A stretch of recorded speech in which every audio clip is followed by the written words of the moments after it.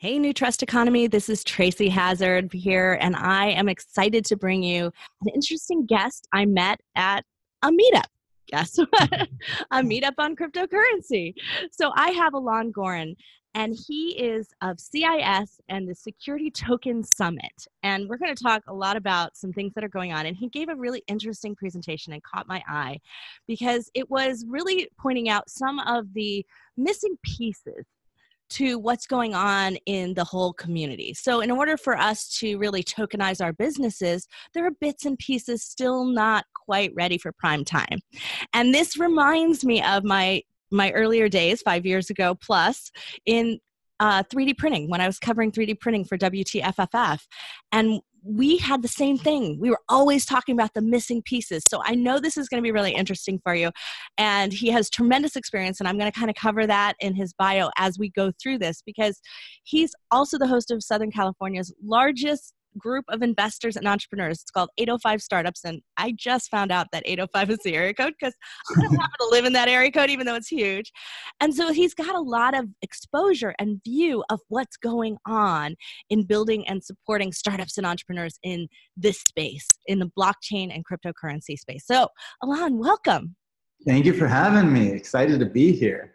Yeah. So, you're not just in the blockchain cryptocurrency, you're kind of overall in looking at it from the crowdfunding view.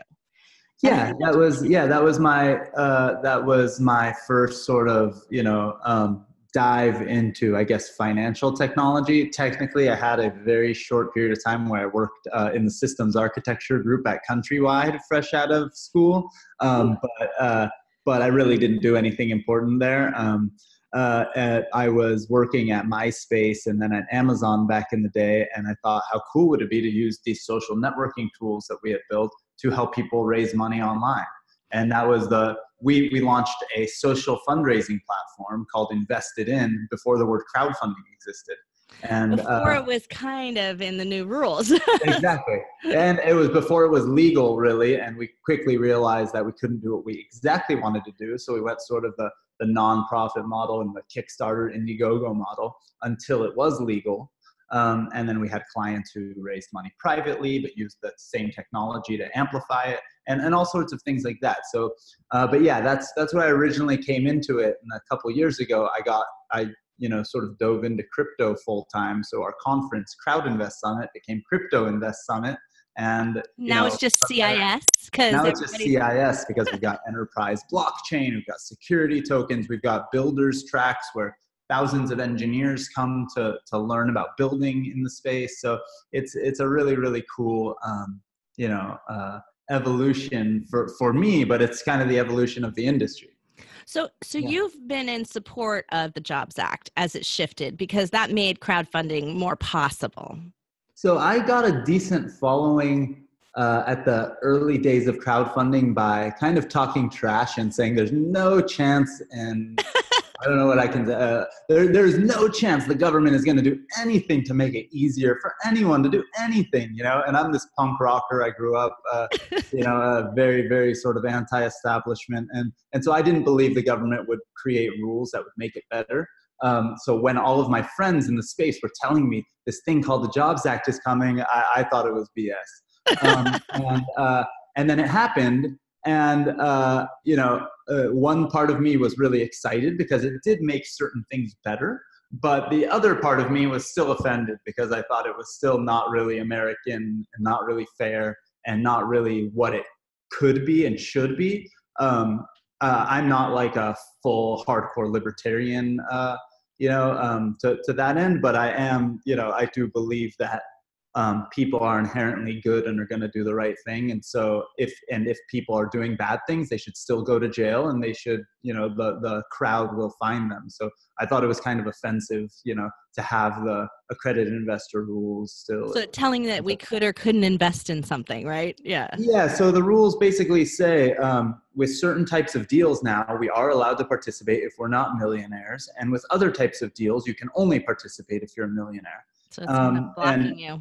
Yeah, and it's insane because we were hoping sort of the dream of crowdfunding and the dream of the democratization of capital is to level the playing field so that whether you're a startup in Utah or a investor in Atlanta or you're in Nairobi, you could participate in the same deals, right?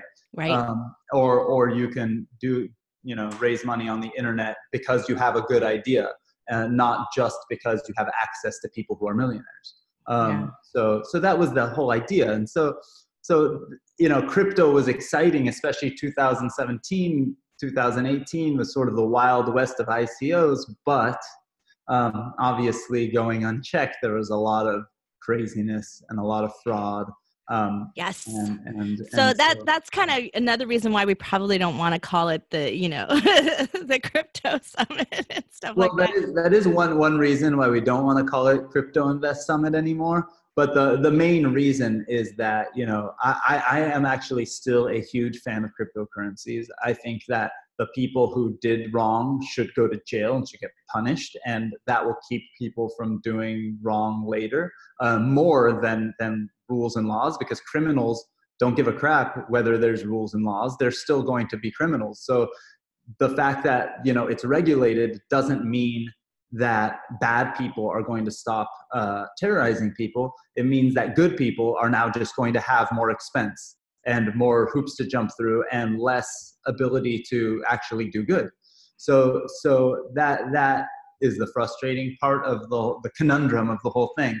Right. But it also drops us into security tokens, which can take, hopefully, these old rules and with the aid of technology, with the aid of automation, with the aid of smart contracts and things like that, hopefully make the rules usable for everyone. This is one of the things that I like to ask everyone who comes on the show is that, you're having such experience in fintech in general and going through the crowdfunding model, but what part of it, where did sort of blockchain cryptocurrency come in for you and you go, this is really what I've been looking for. This fills a need. So I love, there's so many things for me. For me, it really is like that crowdfunding thing. It finally clicked, right? So there's a few things. I had this dream, and this is actually a vision for a product that I've well documented. I started to raise money for back in the day with my old company, and I really, really believe in, and somebody should steal it from me. And it's being built really in the blockchain space in general. But when you take it a step outside of the crowdfunding that we're talking about, with everybody being able to do everything, one of the biggest, there's in the United States alone, and the numbers probably changed since the last few years when I've looked it up, but the alternative investment space just in the United States alone is somewhere around $7 trillion a year. So that $7 trillion, a majority, not much more than 50%, but let's say 51% or more, is raised by third-party marketers. That basically just means licensed investment bankers. So if it's a real estate deal, they pay between 3 and 10% to help raise the money. Some types of venture funds, all these different funds raise money using third parties. And those third parties all sort of have their own lane.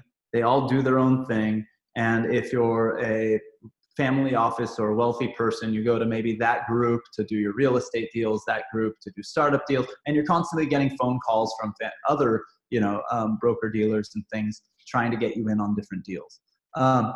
There's no real way for them to trust using technology to help them in their process when they could. If they do use any kind of technology, it's proprietary, it's their own thing. They're living in Salesforce, they're picking up the phone, they're making phone calls.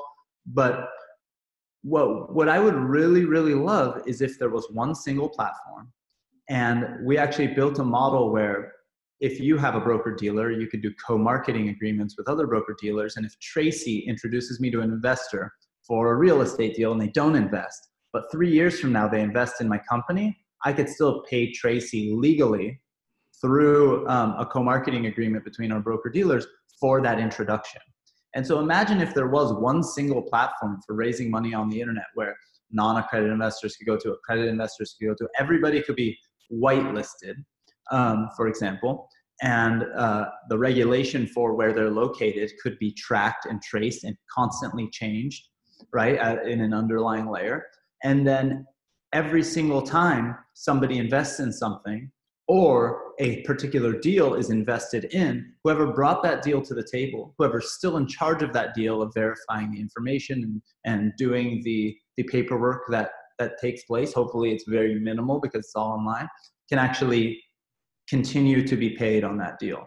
Right now, that is almost exactly the same reason that it excited me, but slightly different because I'm a product girl. So I'm a hard goods product girl. I design products for mass market retail that you bought at Costco and Walmart and Target.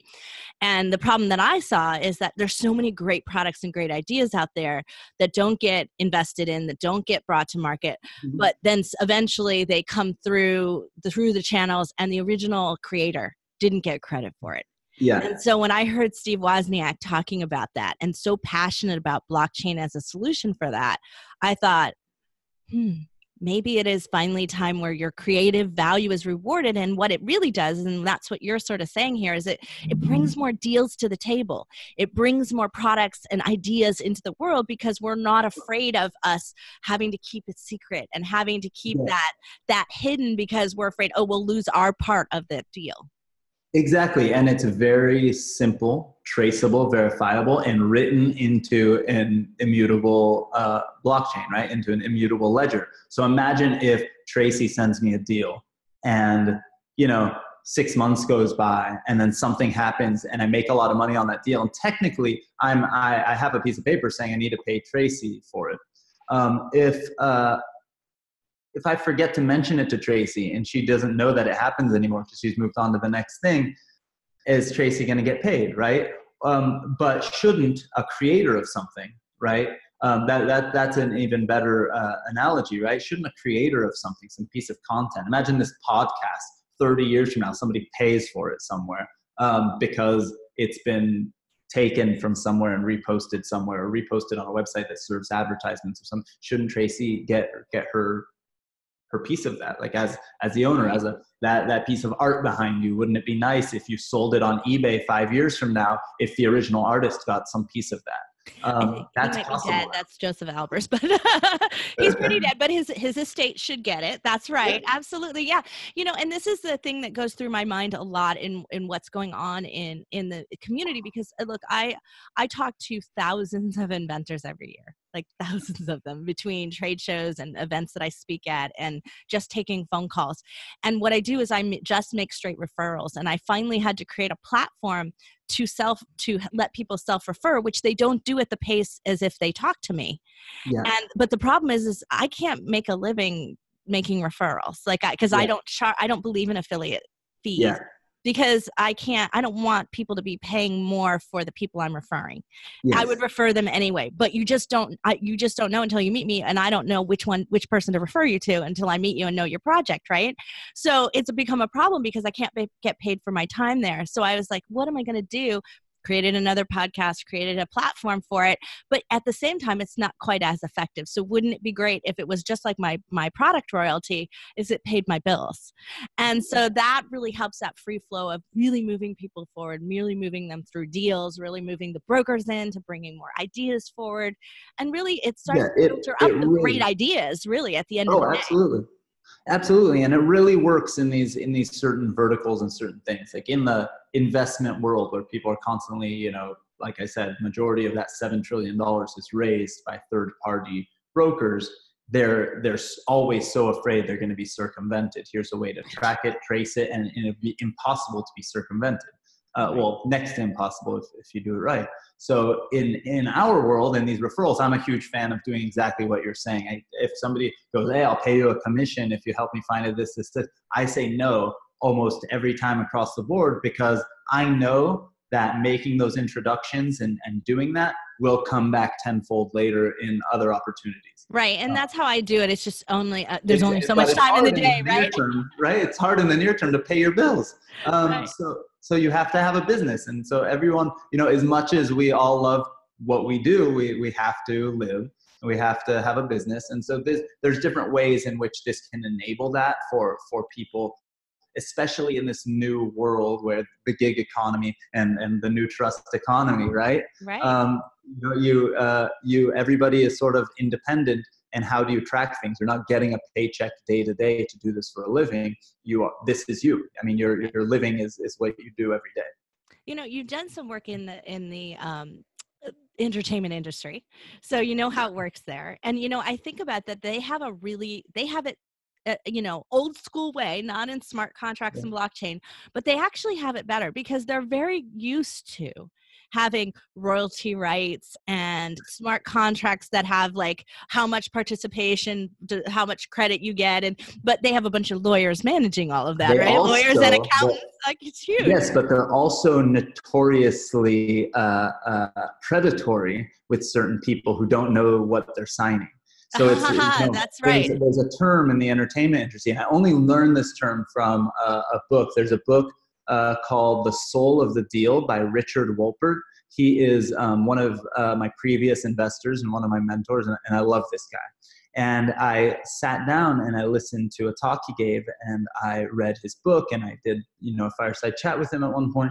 And one of the terms that he talks about in the entertainment world is called monkey points.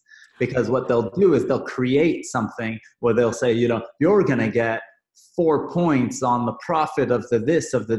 And it's so convoluted that no matter what happens in the end, their accountants will show this movie did not make money. I forgot, there's some example. I don't remember the exact movie, but it was something, maybe it was Forrest Gump or something like that, where like one of the highest grossing movies of all time lost money.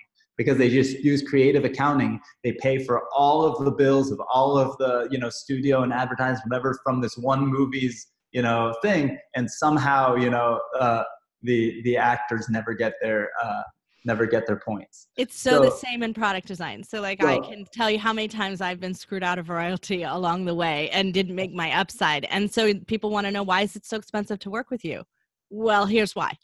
So if I'm not going to get it in upfront, and that's what I just read an article recently about the reason why it's so difficult to get attached good actors to the show is because they are putting everything in there upfront because they're just not willing to be screwed again.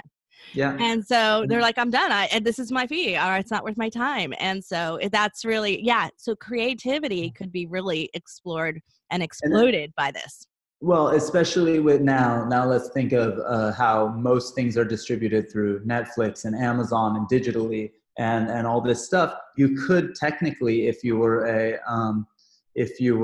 an actor, you were in that industry and you did it over the blockchain. This is something I talk about with a friend that's in LA in the tokenization space. Imagine a real-time dashboard to see what the profits of a movie are and the actual and your actual distribution.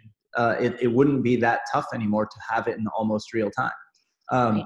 I mean, you can even tie the advertising to it because most advertising is bought digitally as well now. Even if it's, even if it is a billboard somewhere, it's still bought online and digitally through agencies. So everything could be shown to the actors and actresses and crew, a permissioned, ledger, basically with the cap table of the movie showing you exactly what's happening in real time. And if this gets sold here, or if there's a contract here, if this is how much you're going to make.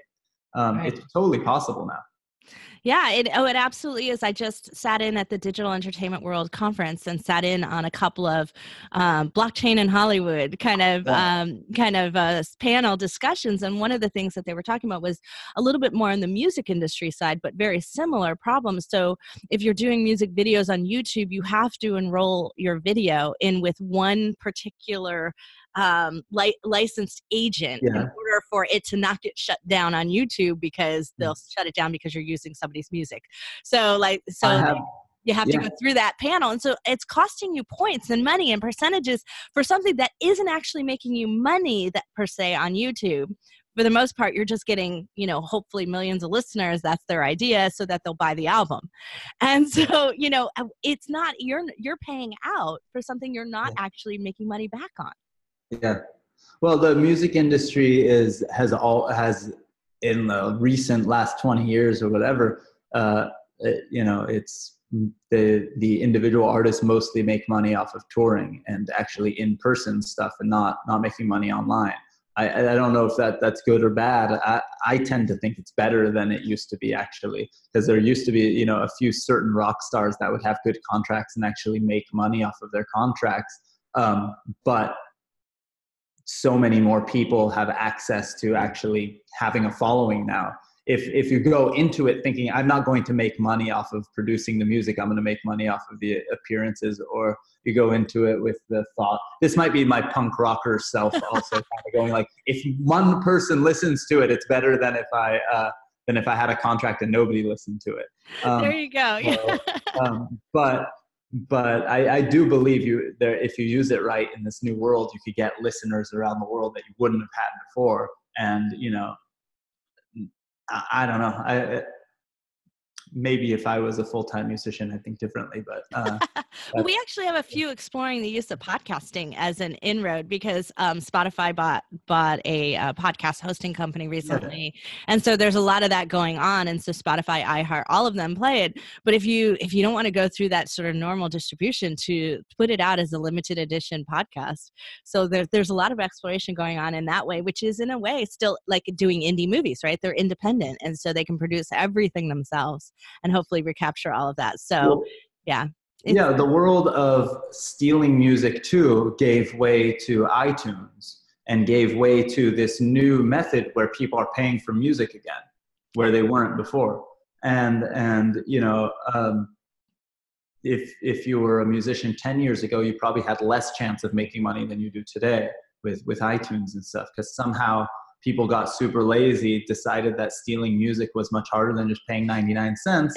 Now all of a sudden, 99 cents, no big deal. I mean, we both paid, like $4 for a coffee. For coffee. So there is something to it. Absolutely. Well, let's talk a little bit about what I heard at your meetup. So, you know what, one of the interesting things that caught my ear was you talking about the sort of whole of, so let's say you tokenize your business and it's great. And so I've got my business, I've tokenized it, I found investors and I'm super excited about it. But now we have an exchange problem. So now they can't really easily exchange the tokens for other things they're interested in, or even exchange between themselves, that there's a little bit of that exchange model that is in the works still. Yeah, so with security tokens, you're essentially taking a startup. I mean, people are doing it with real estate. People will be doing it with more mature companies and stuff. But at the moment, it's mostly startups and real estate deals. So let's say you're taking your startup and you're tokenizing it. And you do have something that's liquid, quote unquote, right? You have a token that one token might be worth $20 in the company or something, whatever it is. And it's tied to equity or a revenue share or something like that. And just because you have it doesn't mean that there's another person that wants to buy it from you. And it's a very, very common problem in the micro cap and small cap investment world. So there are companies worth tens of millions of dollars or even less that trade on OTC markets and places like that. And they have these small conferences around the world for them to promote their companies to investor relations people and things like that. But just because something is liquid doesn't mean that there's somebody there to buy it. So there's this promise of liquidity. Mark Boiron, who was on the panel, or no, he was in the audience, but I've done panels with him since.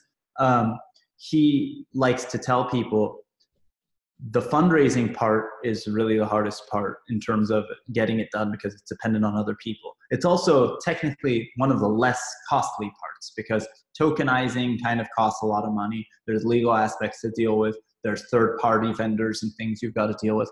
And you don't need the token. And there's marketing and getting the information out and the amount of time it takes you to get them funding. So. Excuse me. And there's just a big long process of tokenization that's unnecessary at the beginning, and the cost is going to go down a lot. It's going to get, it's going to be one of those race down to the bottom for all the service providers that are doing the tokenization part. The technology of tokenization will be the easy part very soon, the easiest part. So, but the fundraise is the hardest part. And there's no reason why you have to tokenize today to raise money for your company today. You could do a normal convertible note, do a normal, easy fundraising process, just like every startup fundraises that's not on the blockchain, but there'll be one block of text that says, we reserve the option to, or we plan on tokenizing our assets at a certain point. And you do that because once you raise money, once you have the budget for it, once it makes sense to, you can tokenize. Because when we're talking about early stage startups, the average exit for an early stage startup is like 8 to 10 years. So an early stage investor that's a professional investor doesn't expect to get their money back if they get their money back for 8 to 10 years. So to assume that just because it's legally transferable doesn't mean there's going to be a bunch of people who want to buy it. And in the process, startups go like this, right? Like startups up and down, up and down. And I forgot we're audio too. So startups are going up and down. It's a roller coaster ride. And one day somebody could think their startup is dead, and the next day it could become Airbnb. So that's why tokenization creates this opportunity that's a potential great opportunity, but it doesn't mean for sure there's going to be somebody there. You would be I know a lot of companies are selling it like, we're going to have this liquid asset and it's going to be awesome. And maybe it will be, but there isn't a community there yet.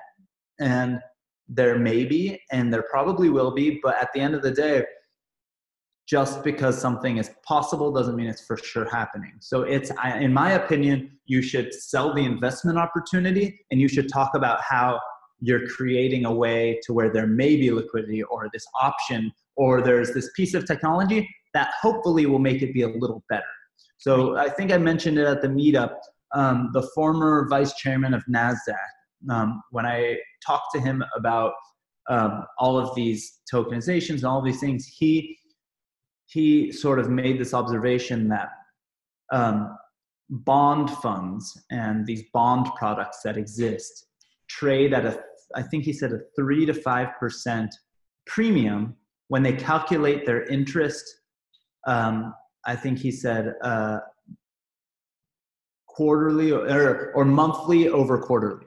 So if you normally calculate your interest quarterly, if you just calculate your interest monthly, you all of a sudden trade at a 3 to 5% premium. Wow. That's significant in an investment world. You make 3% more money. So imagine in this new world where things are automated, where things are online, imagine if you could calculate interest daily, calculate interest by the second. I mean, it probably wouldn't be efficient, but if you imagine if every single day, if you had a product that yielded interest, if every single day you literally got that money into your account, like you got an extra $1.25 in your bank account daily versus getting it every quarter or every month, and you could trade it back and forth. That will make things more valuable. It will make things more interesting, and it'll make business more stable too. It'll make business more stable. And at the end of the day, I don't know from a startup perspective if having like a public stock or a public token is actually good for business. It could be good for marketing if done right. Like you have this army of people who own your tokens, and now you're launching products and doing things. That's great. But think about how it's really freaking hard to launch a startup. And imagine if you had something that, even if you didn't consider the fact that there's probably going to be $5,000 to $10,000 a month in expenses that are tied to this, which is the number one reason startups fail, is running out of money. So let's throw that out the window and pretend that doesn't exist. Just the mind share of the having to deal with public shareholders and answer their questions and market it and deal with it versus running the actual company. It's not necessarily a good thing. No, I had 13 angel investors in my very first business in 1998. And I've never taken investors since then, because it was like members of an LLC. So, and they were people I knew. So it was like, there was always a phone call. There was always like this. There was always like, I'd issue out a report and they'd go like, they'd question everything. Yeah. And so I was like, I don't ever want to do this again. So I had a lot of investors in my last company, and I actually, for the most part, had a really good experience with them, that they were mostly professional, great people. We did have 1.5 not so friendly investors, even when things were going well. to the point where the good investors start to get mad at me sometimes because they, how come you haven't done a quarterly report in way too long, or send us, you used to send monthly reports and now you don't send very much. And I realized I was not being very good to the good investors because there was a couple of bad seeds. Because every time you issued it, you get all these calls. Yeah, I know what you mean. You know, that you'd get called on these things. What do you mean exactly by this? You know, why did that customer, you know, go away? Why did this thing happen? And you're dealing with that versus running the company. And so so imagine now time. It's a full-time job. That's right. And I think that's what you're pointing is that, you know, that this is not just a full-time job of raising investment and tokenizing and doing all those things, but it also adds a lot of costs and distraction to business on a daily basis. And with so many things in flux and many unknowns, that you're just adding more risk variables into your startup. So it may not be the right thing. Now, there are, I think, a few exceptions where only blockchain or, you know, could solve what they could solve the instant reporting and things like that. But, you know, if the average person who invests in a company, especially when you lower the minimums, right? Like, to me, $1,000 is a lot of money, whereas, you know, $25,000 to one of the investors in my previous company would have been their same threshold, right? So you can't discount people by going, oh, well, they only put in $100, because $100 to them is very meaningful. And they want to ask you a question. You're the CEO of the company, answer the freaking question. So all of a sudden, like, you have this times 1,000, times 5,000, if you're lucky, right? There are products being built actually for FAQ things and these private sort of investor relations products for the space. But, you know, crowdfunding, also we had to kind of deal with this stuff, but yeah, it's both a blessing and a curse. That's right. That's right. Well, let's talk a little bit about the summit, because you've got another one coming up in April. So the Security Token Summit. So what happens there? So Security Token Summit is a very high-end, more intimate event, because we realized, so on April 8th is Security Token Summit, and April 9th and 10th is CIS. And the reason why we separated these two things into two different events and two different companies was because they kind of have a totally different vibe and attitude. So CIS is great, 6,000 people at the Los Angeles Convention Center. It's craziness. There's a big expo floor. There's lots of people, and it's like speed dating. Like, you meet someone, you get their card, you say you're gonna follow up, and you end up with a stack of cards at the end of the day. And you can turn that into a lot of value, and it's really exciting, and the quality is great. But what we wanted was to, especially in the security token space, because it's really where we're spending 90% of our time personally, we wanted to be able to sit down, like breathe, sit down, have a meal, sit next to someone, and have these more intimate conversations. And people who might not want to go up on stage at CIS in front of thousands of people will be more willing to sit down and talk in front of the industry insiders, some of the top people in the space, and you know, we're capping the attendance at just 500 people there. It's definitely an exciting few days. And, you know, at Security Token Summit, a good example of that is we always bug, you know, some of the biggest funds in the space to be up on stage at CIS, and sometimes they can, sometimes they can't. Sometimes there's information they can talk about publicly that they can't talk about, or whatever. And they also all want to be on their own on stage, and definitely don't like sitting next to the other funds. You know, like some of the big shots want to be alone. Right. So, you know, which is totally understandable. They don't want to be compared to each other for different reasons and stuff like that. And so what we did at Security Token Summit is said, you know, this is going to be this high-end, intimate, whatever thing. They all signed on board, but we said, but we're going to force you to be up on stage together. So for example, we have the first four tokenized venture funds. So these are, you know, some of the biggest investors in the space, all on one panel together on stage at Security Token Summit.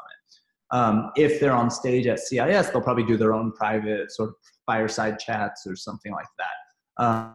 But we can get because of the different nature of the event, we get different type of talks. You know, we have the former vice chairman of NASDAQ speaking at the event. We have Ami Ben David, who people call the godfather of security tokens. He's going to be up on stage presenting Onera and stuff like that. So it's going to be really exciting. And then, of course, CIS is going to be huge. We have thousands of people coming from all over the world, great companies, and it's going to be incredible. So tell me a little bit. So what would be the goal of it? There's education components. So on, you know, education, there's information from the industry and what's going on, but you know, what's in it for the person attending to both each of those two things? Each of your two events. So I'm sorry, I got distracted by a thing. It was, so what's in it for me to attend? Sure. Let's say the So security for the average summit, and then. So for the average person, I would say if you're not in the space already, you're just looking to get educated and learn, CIS is a really good place to go. So we have, you know, from basics to super advanced. We purposely make it very mainstream. A lot of the panels will dive into the weeds, but they'll also start from the building blocks of the whole thing. And when you leave, you should be energized and excited about this incredible new opportunity in industry.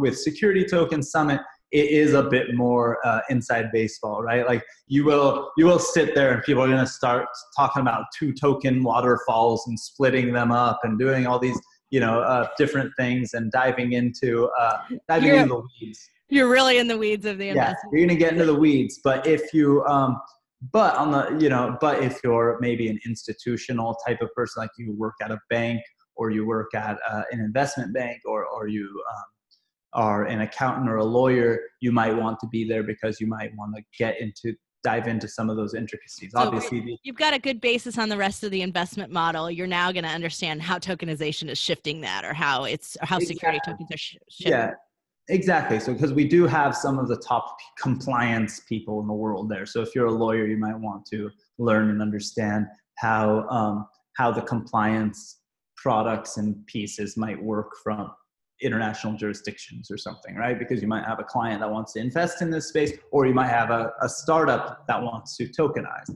as a client. So you definitely want to know what's going on. Interesting. So now tell me a little bit before we go about your business. And so, I mean, you're running these events, but what is it that you guys are building underneath it all? Yeah, these events took on a life of their own, and we sort of, you know, in a way punished ourselves by adding a second event. But what we do personally is we invest and advise in the space.